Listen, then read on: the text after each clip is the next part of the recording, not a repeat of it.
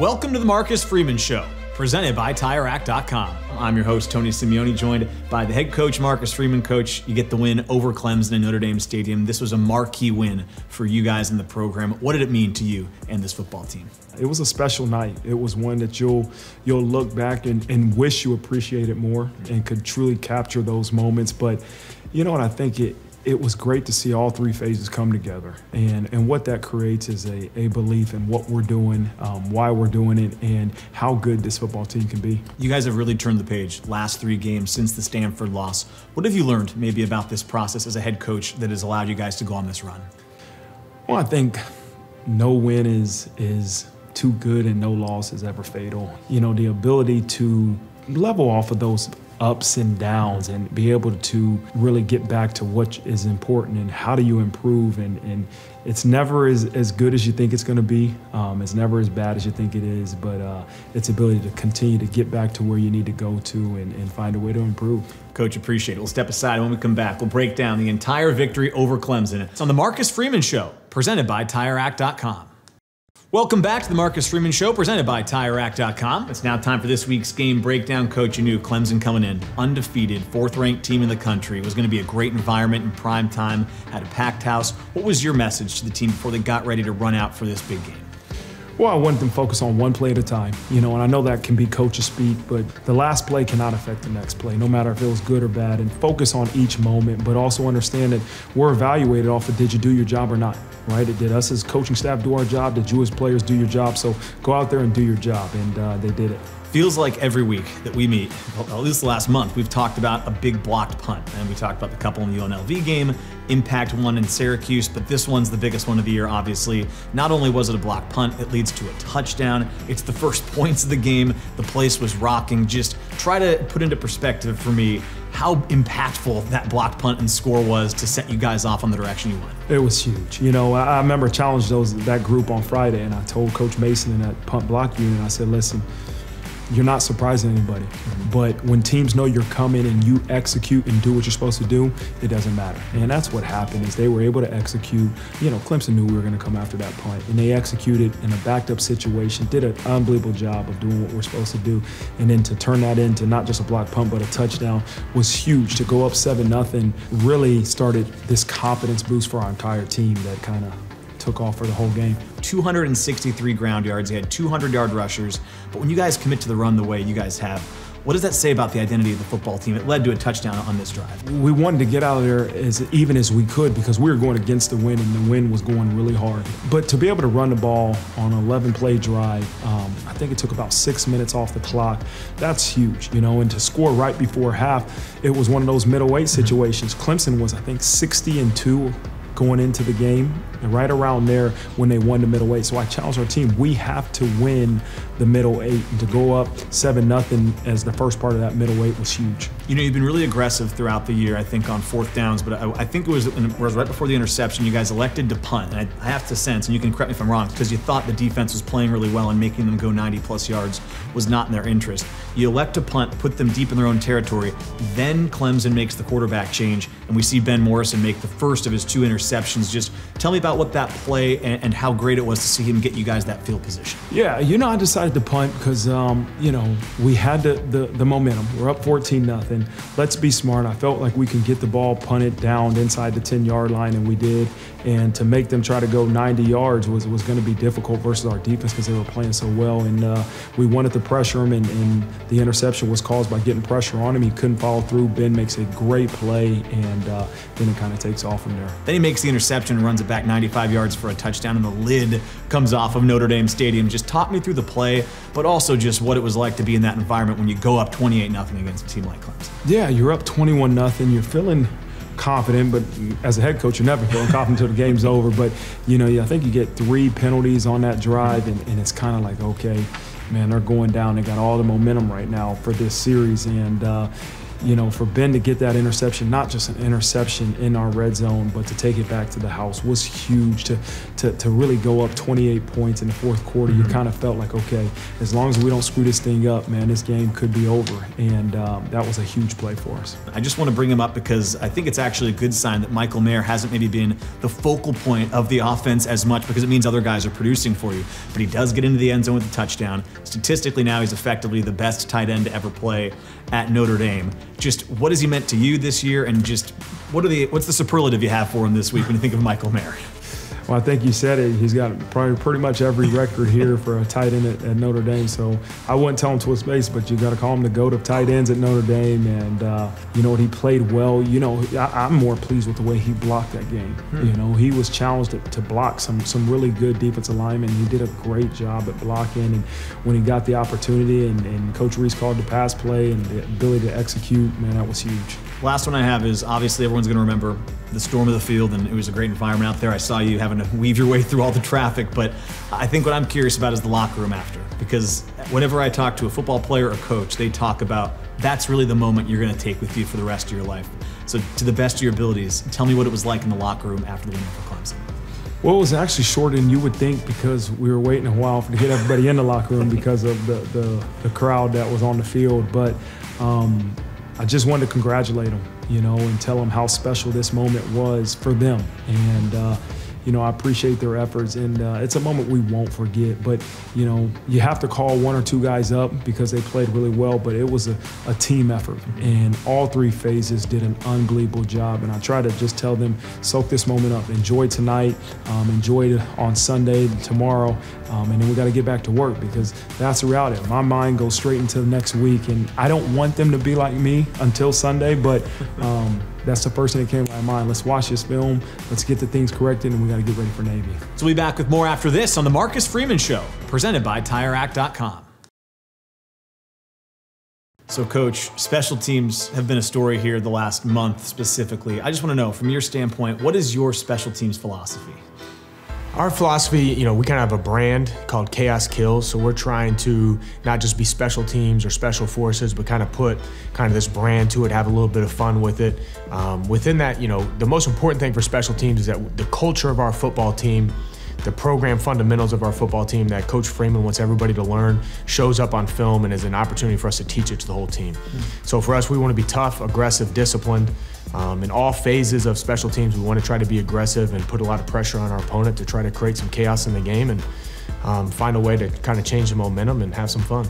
I want to ask about the Clemson block. We're going to get a chance to look at it maybe in more detail in a little bit, but just on the field, that was just an incredible moment where you guys got the points, obviously, first points of the game. There was a shot of you on the broadcast where you were super fired up, understandably. What was it like when you got that block, you got into the end zone, and you got the first points of the game for the Notre Dame Fighting Irish? It was surreal. I mean, it was just, what a night. I mean, it was incredibly fun. Usually when we make a big play like that, maybe I black out a little bit, get a little too emotional, get a little fired up, but it was incredible. It was an unbelievable feeling. What a way to start the game. Explain exactly how Botello gets through here. I know he comes right up the middle, but tell me schematically what leads to it. So Botello really starts in the right A-gap and then goes over to the left A-gap, and 84 walks up and he checks. And our guys did pretty good understanding that they were checking and what they were doing.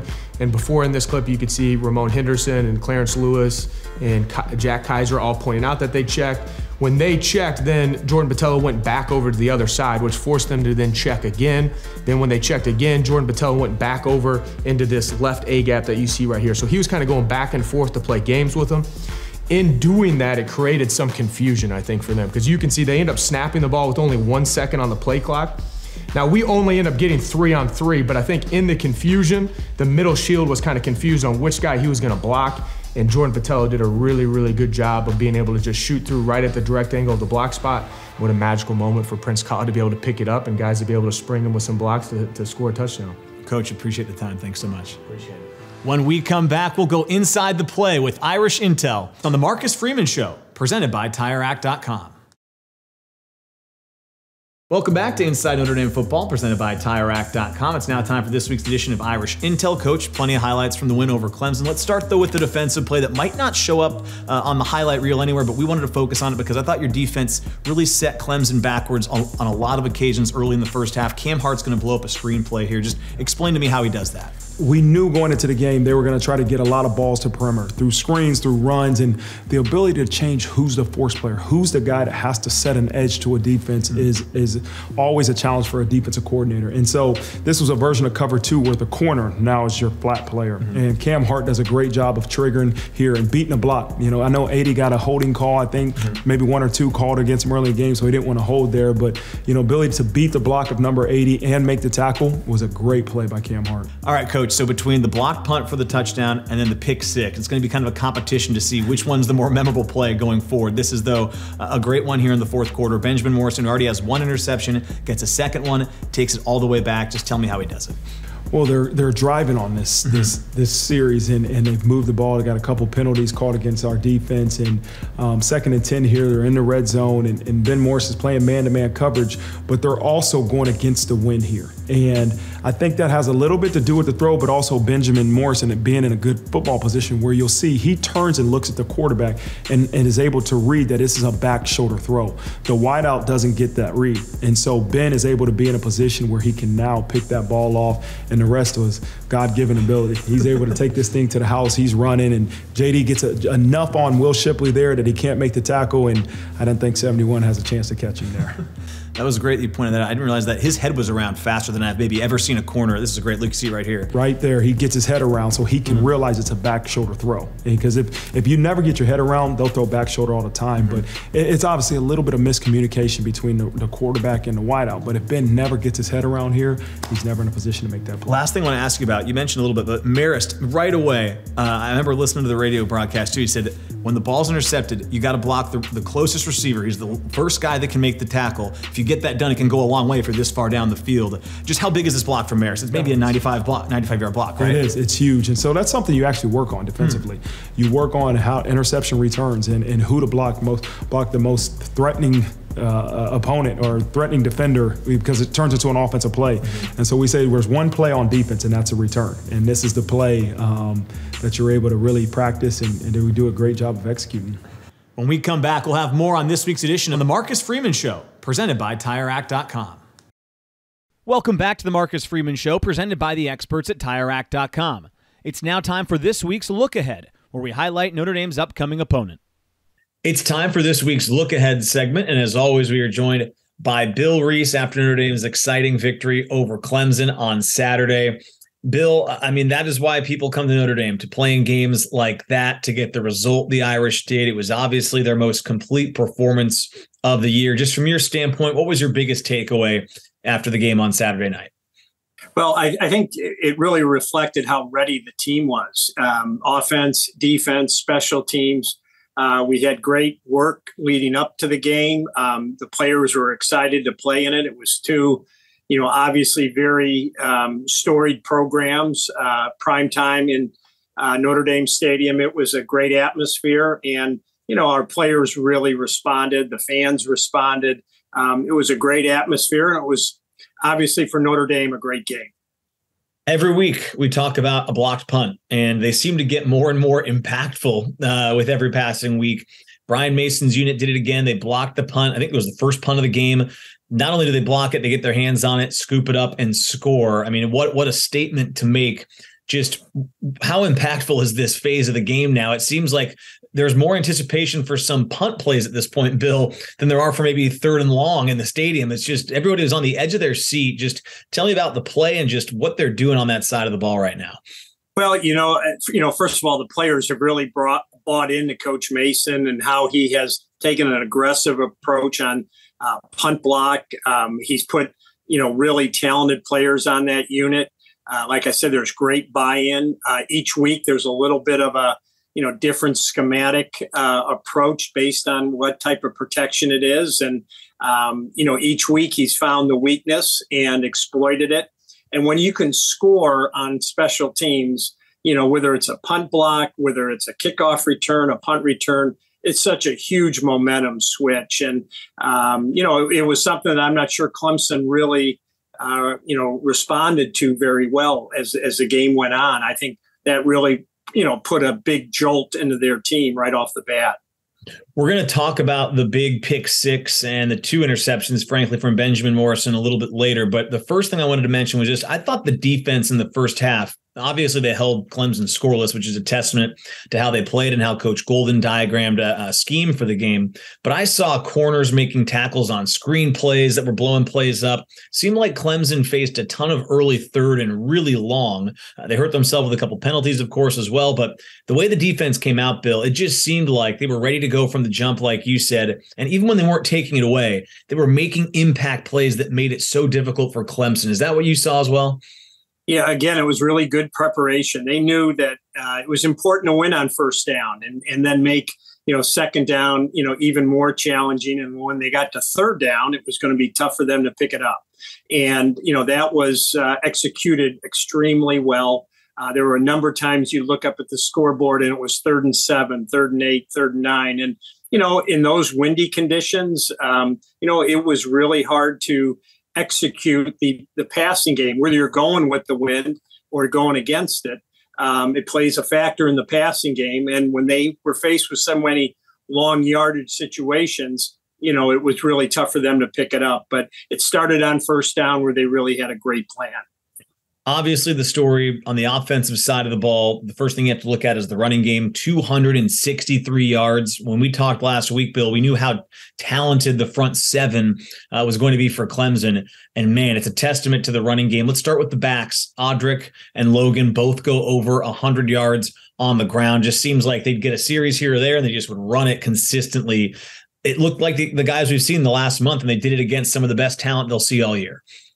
Well, there's no question about that. Both of those guys, and if you throw Chris Tyree in there as well, they've really got a great understanding now of how the run game is laid out and where the cuts are going to be, being patient, having vision to see, breaks front and backside, when to lower their shoulder, when to dip the ball.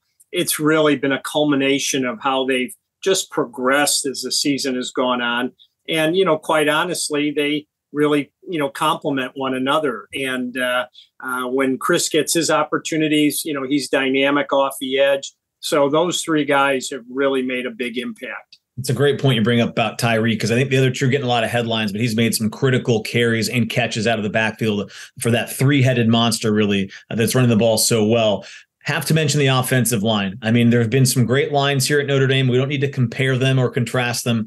But when anytime an offensive line is running the ball like this, it's just different than if they're pass protecting immaculately. There's something about asserting their will. And this 5-man unit, Bill, I mean, they have really, it seems like, somehow exceeded expectations every week over the course of the last month. They seem to really be gelling right now. Well, it's the same thing. They've played together now. They understand each other better. The right guard and right tackle now have worked together. The left guard and left tackle have worked together. And, their vision has been outstanding. Those defensive fronts, they don't stand still. They don't just sit in there, and they're moving, they're twisting, they're stunning. And they did a great job of picking up all the different things that Clemson tried to do to try to slow us down. But every time they came, with a stunt or some type of twist, we picked it up, made positive yards, and just kept the chains moving. I think we have to mention the quarterback too. The stat line for Drew Pine hasn't maybe popped the last couple of weeks, but I just think what sticks out to me is that when you got a running game like this, he's protecting the ball to give them a chance to run it and not put the defense with their backs up against the wall. But 2, a thing I heard too, Coach Freeman mentioned this week in his press conference, is just how valuable it is to have Drew manage the huddle, manage the play calls the way he is, to manage the cadence, manage everything, the play clock. He's doing a lot of stuff that doesn't show up on the box score. And ultimately it's leading to wins, especially as you move into the month of November. Just what kind of maturity and development are you seeing from Drew that's allowing him to quarterback a winning team right now? Well, those are all things that he has to do, is the pre-snap, getting the play, getting the formation, calling it. There were a number of different tempos that were used in this game because Clemson would move around on defense. They were really good at stealing signals, knowing what's coming. So the tempos kept them off balance. They were late getting lined up a number of times. So that, that starts with the quarterback, and Drew has to be exact on how he, maneuvers and manages, the way that we do everything pre-snap. And then the other thing is he's 6-1 as a starter. And that's the most important stat line.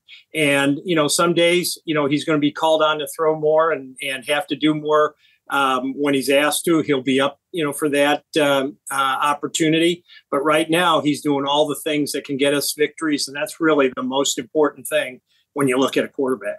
Last thing I want to hit on before we move our focus to Navy, Bill, is Benjamin Morrison. I mean, the first thing is I thought they threw at him a lot last week against Syracuse, and I thought he held up and held his own the way a freshman is, but he was clearly a target of their game plan. You knew Clemson, they always come in with really skilled receivers. For a freshman to have the performance he did with 2 interceptions in the second half, one that he takes back for a touchdown, in this kind of environment, I mean, it tells you he's got a lot of skill. Obviously, he's able to hang out there. But what does it tell you about the kind of career this guy can have during his time at Notre Dame? Well, the one thing you mentioned is targets. And each week, the last, 3 or 4 games, his targets have increased as people say, hey, here's a freshman. Let's see, how good he is. Last week, he was targeted, I think, 13 times, which probably doubled what he was targeted the couple of weeks previous. So, he really has responded. They're going to start to stay away from him as what they saw here. He did a really excellent job of covering those Clemson wide receivers. He does really well when he's off, when he presses. He's very alert in zone coverage. He has an extremely high ceiling. He's a very confident player. He learns extremely well, and he's got a short memory. If he does get beat, he comes back and he's ready to play the next play. He's a terrific young prospect. All right, let's turn our focus towards Navy. As Coach Freeman said, you get to celebrate the game for a day, and then you got more work to do, and that's what they have this week. And it's always an interesting week, and I think a fun week, and one that Notre Dame fans always look forward to with Navy coming to town. Let's just start big picture with the history of the rivalry and just what it means for Notre Dame to play Navy annually the way they do. What do you think it means as a program when Navy gets ready to match up against Notre Dame? Well, it's a great rivalry between 2 great institutions, and everyone knows it goes back decades. And, it's really a great matchup of, 2 high quality programs. And, Navy has been very competitive, and, the option offense is very difficult to defend. They play extremely hard. They're the least penalized team in college football. So, they're going to come with their A game. They have given, everybody they played, fits because of how they play, both offensively and defensively, and they're well coached. Yeah, I was going to say, I was looking through the numbers, and they've only, they're 3-6 this year, but they've only lost by 10 or more on 2 occasions, which means they keep the game close because they limit possessions. I know that's one thing I hear from coaches a lot when you get triple option is you have to be really you have to value your own possessions because you won't get as many as in a normal game. But I want to ask you about defending the triple option. Just what do you have to do? Maybe specifically with this team, what do you have to be aware of when that triple option shows up and you're on the other side of the ball defensively?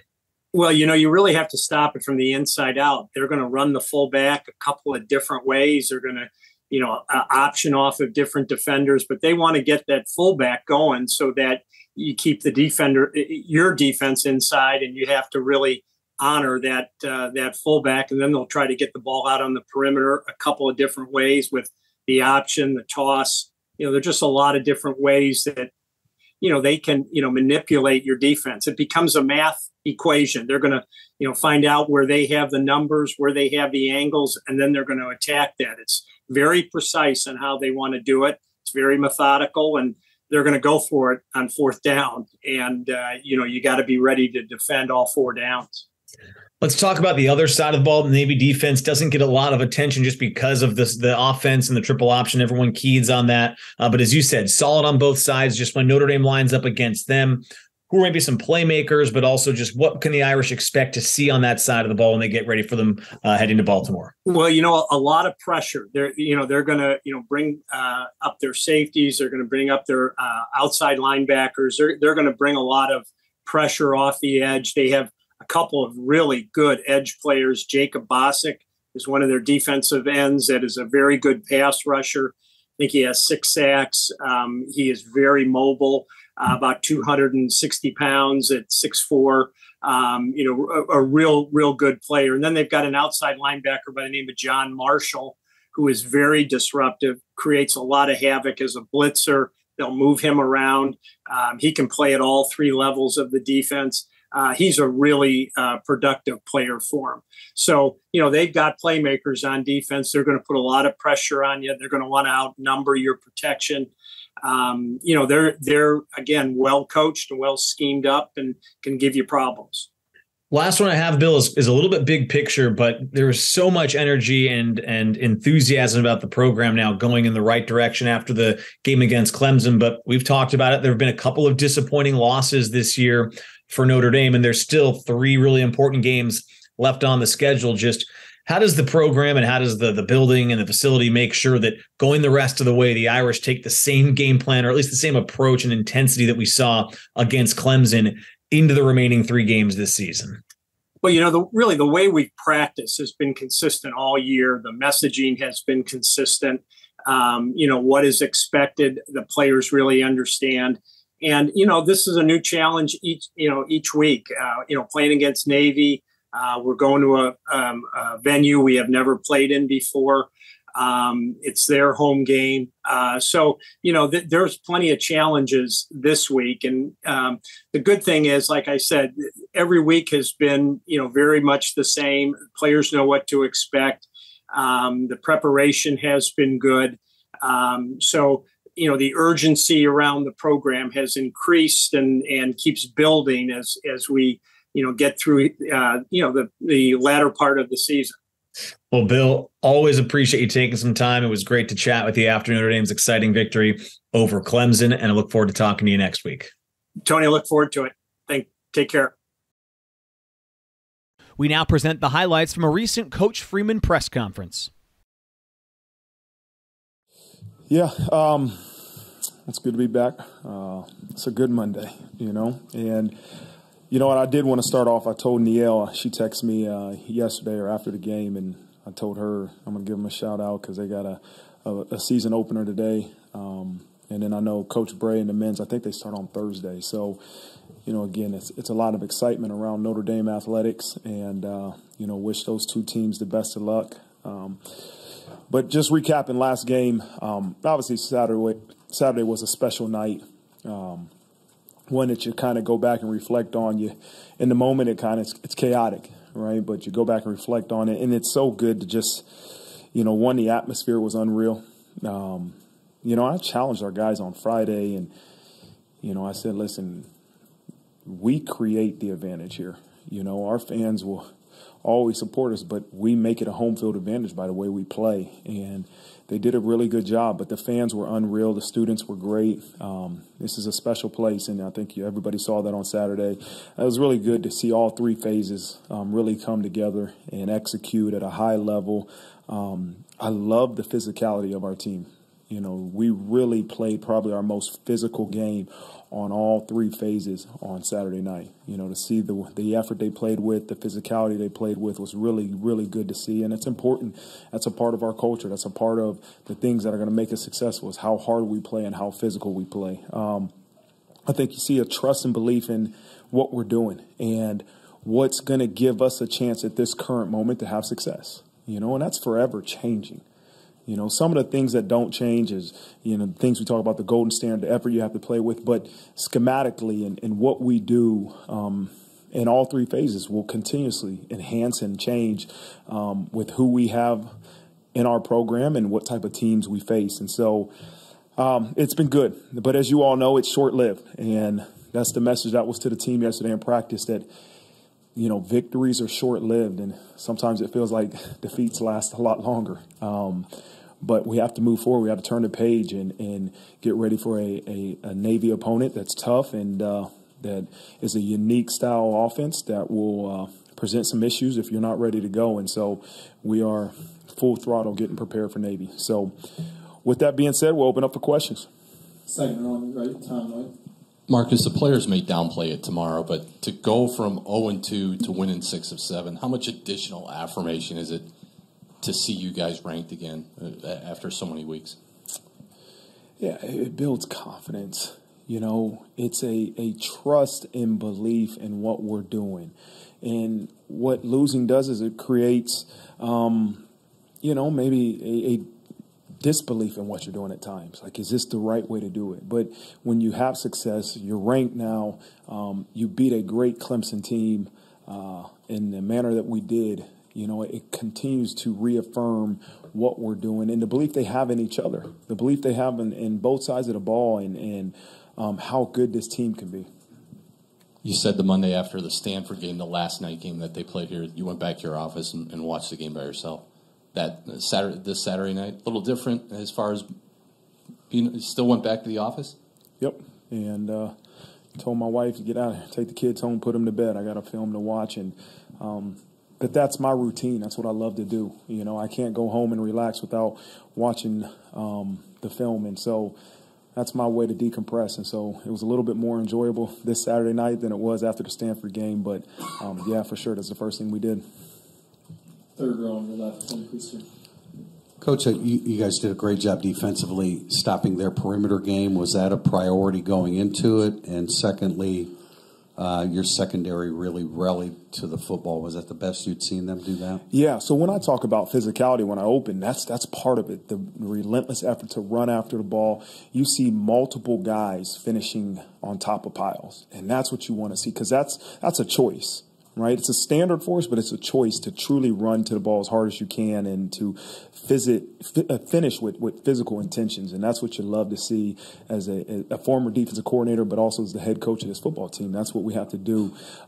As far as the perimeter, that was a huge point of emphasis for us because anytime you play 11 personnel, which is when an offense has 3 wideouts in the game and 1 tight end. Anytime you play 11 personnel teams and you're in nickel defensively, you're going to get challenged on the perimeter. You don't have that big Sam linebacker out there, as they did. They had 0. He was a big, thick linebacker. We play with a nickel, and so teams will challenge you on the perimeter. But we had to defeat the perimeter running game. We got 2 holding calls early in the game that I think helped. It helped us. It helped kickstart things, and but our guys did do a good job of defeating blocks, triggering. We caught a couple cover 2s versus outside plays. Right now, your corners are triggering. You don't really have to beat a block. You just got to trigger and be fast. And so, Coach Golden did a great job in game calling the game, but also our guys did a great job of executing. Triple option. Are there some precepts or some musts that you feel need to be done defensively whenever you play triple option? And do you spend maybe a little bit more time with Coach Golden being in the pro game and not around the triple option as much? Actually, it's been an interesting day because, yesterday I spent some time with him, and there's a lot of really good ideas he's had from previously facing triple option teams. When he was at Temple, they faced Navy, and then when he was at Miami, they faced Georgia Tech. And so had some really good ideas and watched some film of different things they did defensively to give us a new way to defend the triple option. So we'll enhance. Obviously, there's some things we did last year that we had some success with, but there's a lot of good enhancements I think that the defense will have because of his expertise in defending the triple option. Second row on your left, Sean Stires. Marcus, this season obviously could have easily unraveled after Stanford. Is there anything you did, said, changed, whatever, that got you from that point to Saturday night? Man, it could have unraveled after Marshall and many other ones, but again, it's the mindset of it's never going to be as smooth as you expect it to be. And that probably is said for a national championship team, a team that wins a national championship. Was that road to the national championship as you saw it to start the season? No. Same with us, right? That this road to where we are right now was never how you foresaw it to start the year.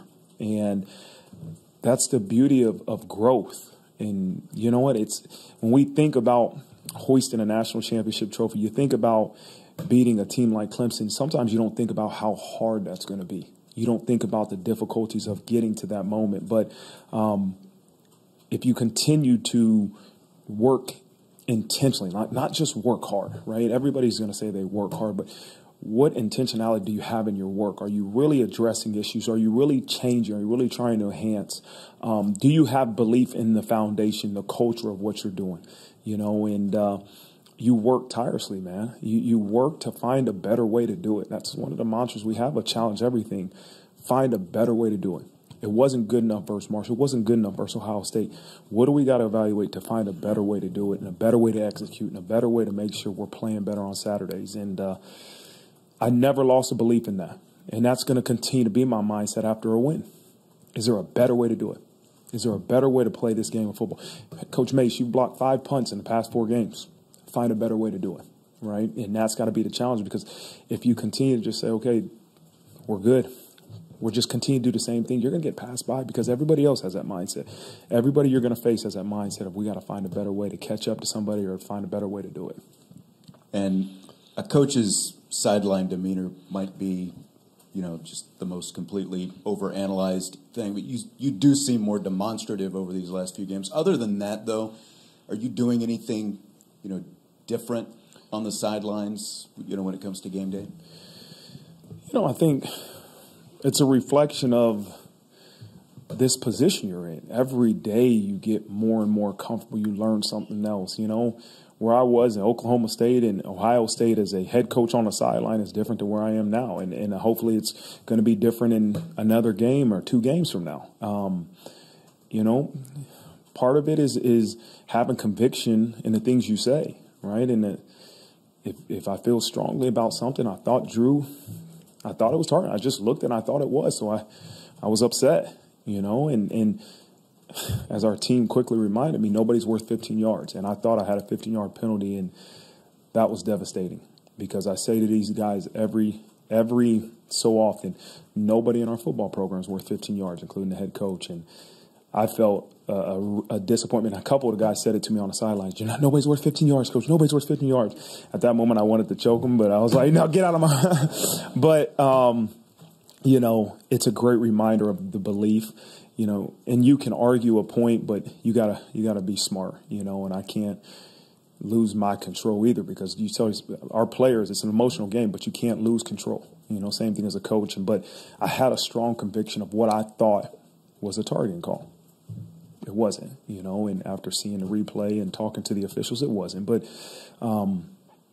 those are all parts about growing in this position, be able to tell these referees things you see.